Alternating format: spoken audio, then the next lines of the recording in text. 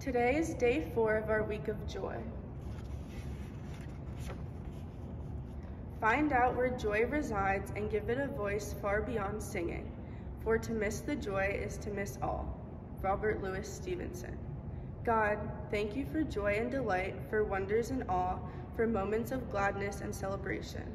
Grant me the ability to breathe gentleness into my hours and seasons so that I live awake to beauty, to holiness, to the radiance that surrounds us. Grant me the wisdom to arrive each day with passion and humor, with song and dance, with smiling eyes, in service to myself, in service to others, in service to your holy name. Amen.